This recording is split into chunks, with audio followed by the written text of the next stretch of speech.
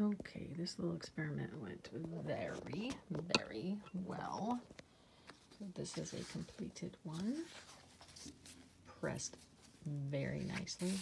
This could maybe use a little more pressing, but that's not a pressing concern right this moment.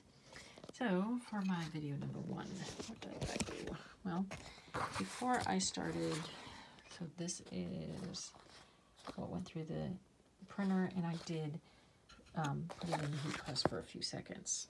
I think it helps set the fabric. And then it's now totally cooled off.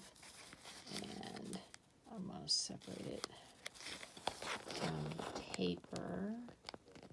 Separate the paper. Oh my gosh, come on. It was easy for some reason. Okay. I don't really want to stretch the fabric at all.